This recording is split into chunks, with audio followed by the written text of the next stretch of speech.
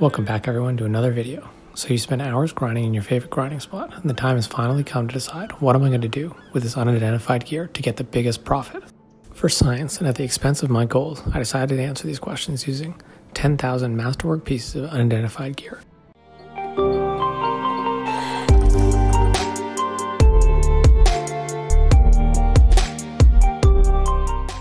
A few things to note.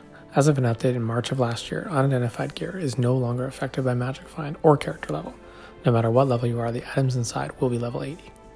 Directly salvaging, I used the copper-fed Salvage-O-Matic kit, and identifying and salvaging, I used the copper-fed Salvage-O-Matic kit for Masterwork and below, and the silver Salvage-O-Matic kit for rare equipment.